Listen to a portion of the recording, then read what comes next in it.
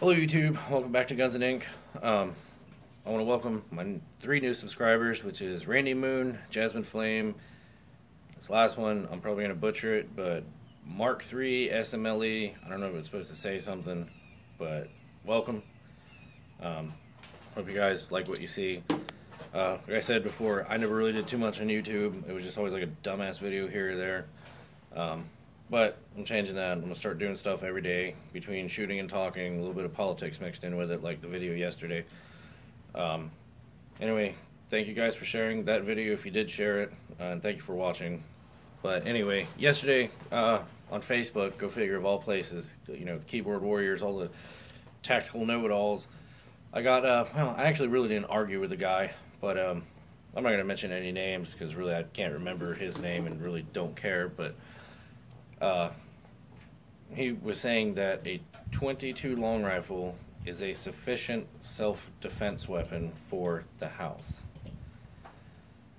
I personally don't believe so. Now, in that matter, if that's all you can afford, then that'll work. Because any gun is better than no gun. That's just the way that works. I mean, if all you can afford is the gun he had was an old RG revolver. I don't know if you guys remember the RG revolvers or not. I have one in 38 Special. But they were kind of hit or miss guns. Sometimes you get a good one. Sometimes you get one that, man, the bullet will come out of the barrel and go backwards. Mine, it was actually my dad's, but it was the first gun I ever shot in my life. So when he moved back down here, I confiscated it from him. And I do remember as a kid, man, you couldn't hit anything with it. So I took it, I laser sighted it, adjusted the sights, took it out. That thing is a nail driver out to about 35 yards. I mean, it'll really put it where you want it. So he got lucky and got one of the good ones. Just the sights needed to be adjusted. But anyway, so back to the .22. Like I said, I personally don't believe .22 is a good caliber for self-defense unless you're a mafia hitman, and even then, they mostly would probably tie you up and shoot you in the back of the head or get you when you're sleeping. So that's a different story. But my thing is, okay, you go out, you train with it, which apparently he does, and I'm going to believe that he does. You go out, you train with it at the range, you train, you know, countless rounds, and then you become proficient with it, which is great, because that's what you're supposed to do. But now set the real life scenario. It's 2 a.m., you're dead asleep, you, your wife, kids, dogs, cats, rats, snakes, whatever, everything in your house is asleep. Well, maybe not the cats. But it's 2 a.m., all of a sudden the front door gets kicked in, or you hear glass breaking. So if you're not a super heavy sleeper, you hear it, you wake up, grab your gun, you run out there to see what's going on. You're probably going to be in your damn boxers or some kind of sleeping shorts. You know, you're not going to have any extra ammunition on you. And granted, in that RG revolver, it's only 6 shots. So you got 6 chances to hit somebody, or if you do manage to hit them 6 times, you got 6 chances to drop somebody. Alright? So what if... Oh, well, hold on, before I go to the what ifs. Alright? So you're woken out of your slumber. Your eyes are like, you can't really see straight. Hell, you're having a hard time trying to, you know, hold yourself up because you just abruptly got awoken out of bed, grabbed a gun, and now you're hauling ass to find out who it is, what happened. Alright? You go to the range, you train, you're awake, you've been awake, you've had breakfast, coffee, you know, lunch, whatever, but you're awake, you know what you're doing, you know, you have your fine motor skills, you know, your cognitive thinking's on, so you can do what you need to do. Not when you wake up. You're like, ugh. You grab your gun, and it takes everything you have to grab the gun and maybe stick it in front of you and realize what the hell you're aiming at. Okay? So now you've taken your 6 shots, you miss. All 6 times. Now what? Now you gotta reload. And if that's the only gun you have loaded next to your bed, you're fucked. Because either the guy's going to kill you. He might run away after 6 shots. I mean, probably the first 2 shots he might run away. Maybe not. He might shoot back. But now, the what if scenarios. What if Guy breaks in, he's on meth or some kind of drug where he doesn't feel pain. All right, I'm former corrections down here in Florida. Watch many videos on people getting shot on drugs, meth especially, and a few other ones. You know, and these guys are using 40 caliber hollow points. You know, anywhere from 165 grain to 180 grain, and maybe some of them even 200 grain. But those are very uncommon. So we'll just stick between the 165 and 180 grain. And these guys empty 14, 15 rounds into this guy. Yeah, he may have hit the knee, you know, hit his knees, but he's still coming at you. And a lot of them, they were center mass shots close to the heart and everything. Okay, but he's on meth. His adrenaline's going. He gets shot, so now his adrenaline pumps even harder. So now he's still going. All right, and you're sitting there with a 6-shot 22. And you've used all 6 shots, and this guy is still coming at you full force with a knife, a gun, a bat, a machete, a something.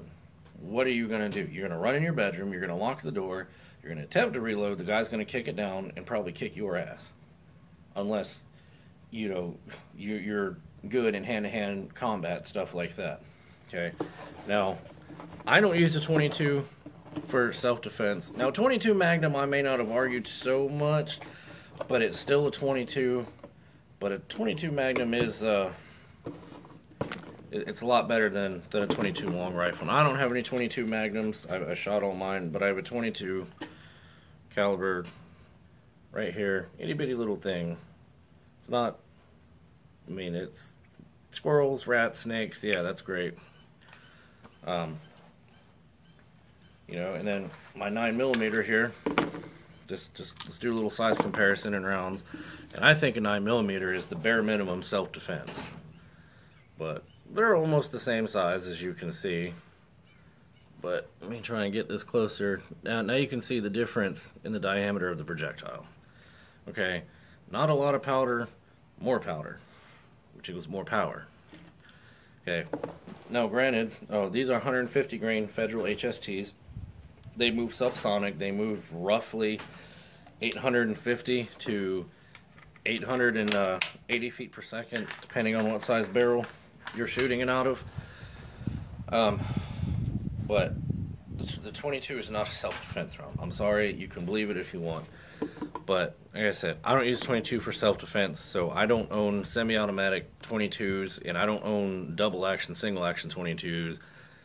I own this for a 22 handgun. It's a Heritage Rough Rider. Yes, I do have the Magnum cylinder for it, just in case you're going to wonder. But this is the closest I have. Okay, this is a single action. For those of you who don't know, that means when you pull the trigger, it doesn't go bang. You have to manually cock the hammer every time.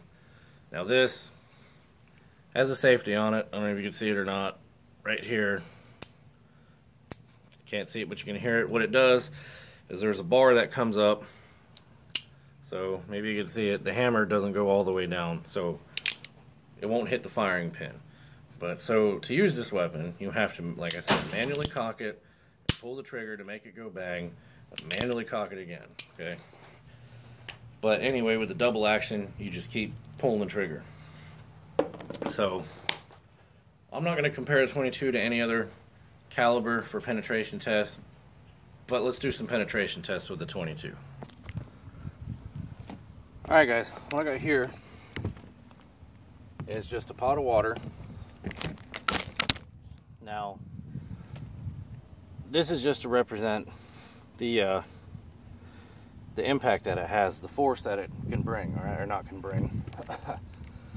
The foot-pounds of energy it has, the energy transfer, that's what I'm trying to say. I had a little brain fart.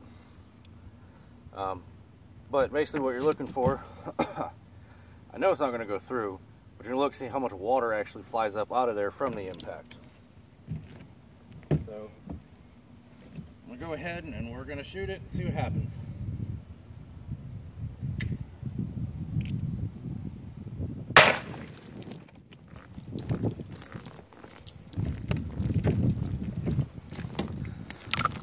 Alright, so we did go through. I wasn't predicting that, but there wasn't that much water that flew out of it. Alright, Now 22s, they're halfway decent at going through crap, just because they are moving pretty quick, even out of a little handgun. But that doesn't show internal damage, so I'm gonna go ahead and grab some chicken breasts, because it's got more meat, and then we'll look at the tissue damage on that. So back in a minute. Alright guys, so I don't know if you can see it or not, and the sun's really bright and it's hard for me to see in my camera, but the chicken's right here. And it wasn't breast, sorry, it was chicken quarters, but I cut them up. So you got drumstick, thigh, drumstick, thigh. Alright, and then just using 22 long rifle, we're going to go ahead and shoot this and look at penetration and also the internal damage, which is the most important part of what you're looking for. Alright, so here we go.